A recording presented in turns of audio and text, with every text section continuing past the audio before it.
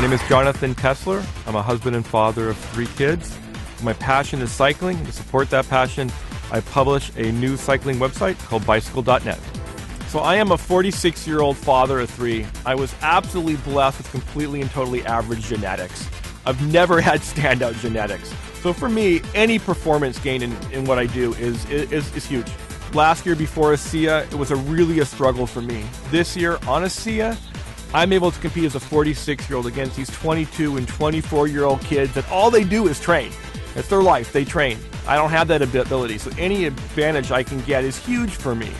You know, for me, being in the cycling industry, I see a lot of products come across my desk. Most of them, if they do work, have fractional results, which are really hard to gauge. The biggest way to judge performance is I do a climb. I do the climb once a week. I know what my heart rate is, and I know what my times are. So I go back to the same climb over and over and over again. So I knew that my fastest time ever was 17 minutes flat. As I've been on ASEA this week, actually, I set my best time, which is 16 minutes and 20 seconds. What makes that more impressive is that my training has been greatly reduced from last year. The only difference between then and now is ASEA, and I can attribute all that gain, that 40-second gain on the time trial, which is a large amount, to ASEA.